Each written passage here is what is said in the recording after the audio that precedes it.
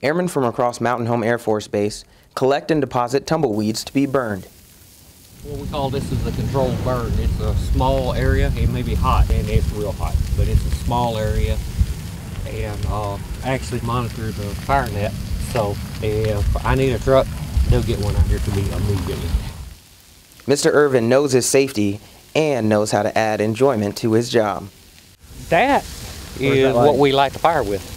But that truck is water. When anybody on base gathers up tumbleweed, this is the dump. Many variables are taken into consideration before burning, like the wind speed and direction and the amount of tumbleweeds that are in the location. We can burn this stuff if the wind's blowing that way, where with the smoke towards the base, cannot burn no more.